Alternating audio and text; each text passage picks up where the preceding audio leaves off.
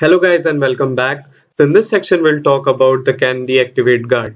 Now CanDeactivate Guard checks if the user can exit a particular route.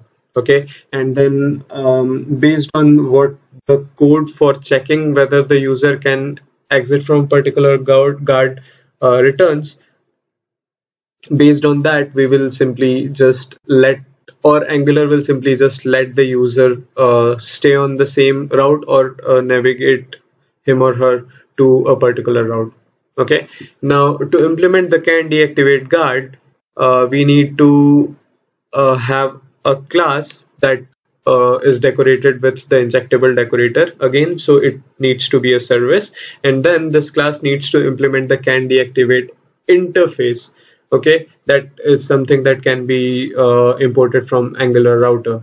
Okay, now if the class implements the CanDeactivate interface, then it needs to define a method named CanDeactivate, and this method accepts three arguments: the component, the route, which is the component would be the component we want to navigate away from. Then we have the route, which is an instance of the activated route snapshot, and the third one is the state, which is an instance of the router state snapshot. Okay, um, now finally we will, once we are done with defining the interface and defining the guard, then we will simply use the CanDeactivate property inside the inside a route object, and then we can specify the name of this guard that we created. Okay, now mostly in in the cases where we are going to use it is, say if I'm on a form. Okay, let's say in the messages section we have a long form that contains a list of messages. Okay, and if I somehow say accidentally clicked on the users section, okay, then it should ask me with a confirmation whether I want to navigate away from this particular section or not. And once I click on OK, then only I should be navigated to this section. And if I click on cancel, I should stay on this particular section. Okay, so that is something that we are going to implement as a part of this section. So let's quickly get started. Okay, so now in this section, well, let's just first implement a guard. Okay, so I'll generate a guard using Angular CLI. To do that, what I'll do is I'll type in ng space g for generate and g for guard. And now I like to create all my guards in a folder named guards. So this is for that. I'll name this guard confirmation guard. So I'll do something like confirmation and then confirmation again. Now what this will do is it will create a confirmation folder inside the guards folder, and inside this confirmation folder it will create two files for me, the confirmation guard and the confirmation guards test case file.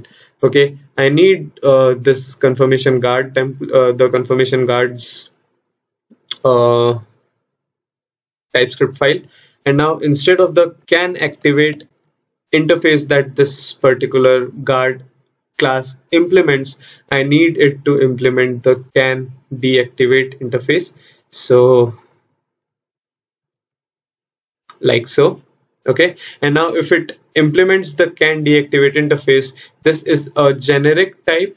Okay, so it accepts the type of component that would use this particular guard.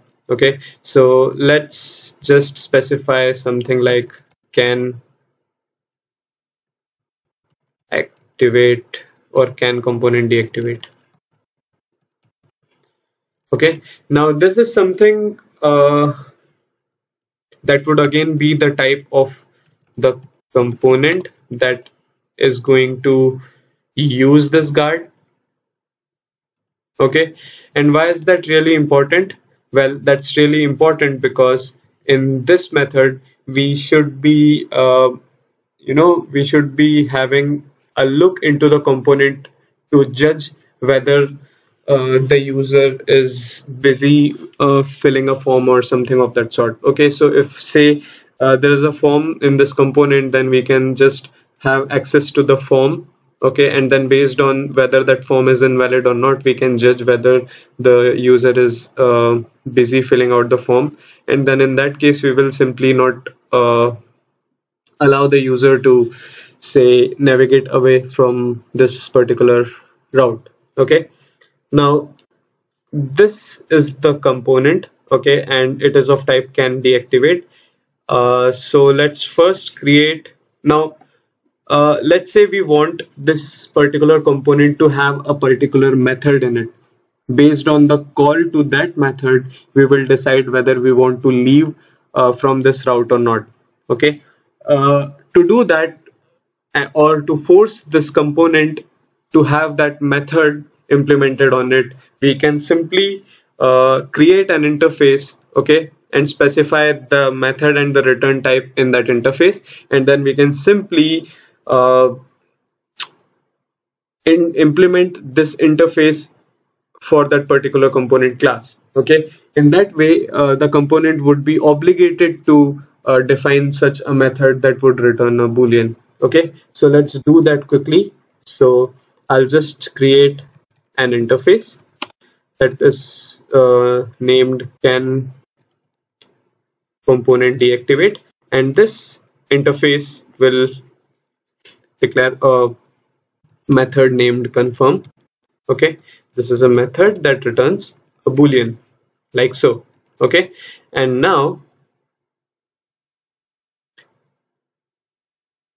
again this is sorry, instead of the can activate method I need to implement can deactivate method, which would again return an observable, a promise, or a boolean, the first argument to which is a component, okay, on which uh, we need to implement this confirmation guard. The next would be the activate an instance of the activated route snapshot, and the state would be an instance of the router state snapshot. Okay, now what we can simply do is we can simply call or return whatever is returned by component.confirm like so. Okay, now we can be sure now that confirm is a method on this component, because the component will implement this interface, so it will have to define a method named confirm on it. Okay, now we want to use this particular guard on the message list component. Okay, so what I'm going to do is implement the can component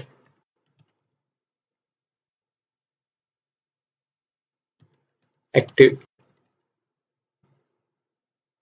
deactivate interface on it, and that is something that I'll have to import from um,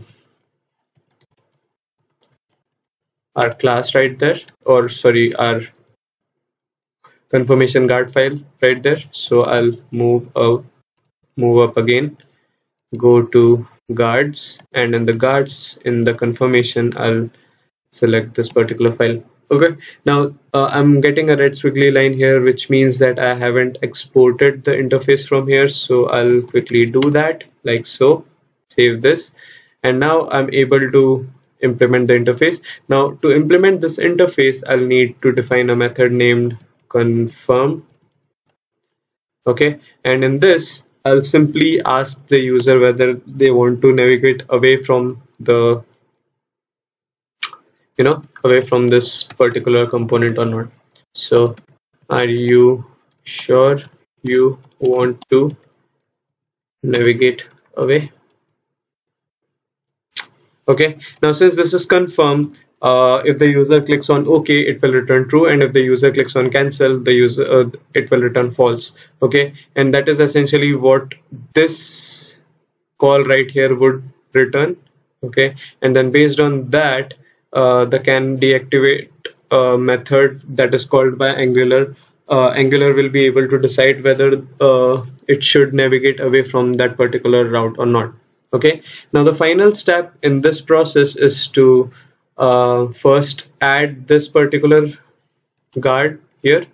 Okay, so to the providers array, so that this particular module knows that there is a guard that can be used. So confirmation guard is something that I'll add to the providers array, and I'll have to import it from this particular or its respective path. I'll just paste it here. Okay, and now in the messages route object that we have right here, I'll simply add a can deactivate property, and in the array I'll specify the can, or sorry, confirmation guard, like so.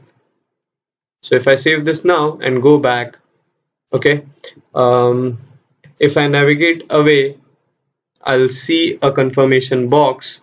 If I click on OK, I'll be able to navigate away from this to whichever route I wanted to go. But if I click on, say, cancel, and I wanted to go to blog, it won't allow me. Let's see that again in action. If I click on blog, if I click on OK, it will allow me to navigate to the blog route. Okay, I guess something happened. Okay, sorry, I'm already on the messages. If I click on blog and if I click on OK, sorry, so blog is already something that is, you know, blocked or guarded by the CanActivate Guard, so I won't be able to navigate to it anyway. If I click on about and click on OK, it should navigate me successfully to the about route. But if I click on about again and click on cancel, I'll still stay on the messages route.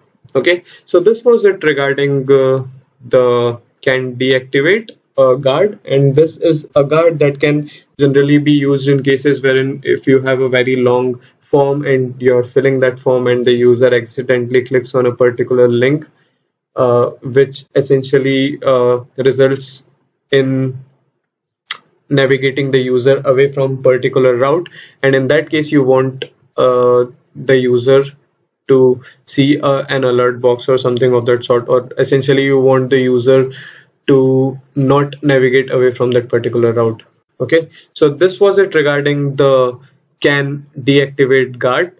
In the next video we'll talk about the resolve guard, and we'll see what exactly is the use case wherein we can use resolves. Okay, so I'll see you guys in the next video. Bye.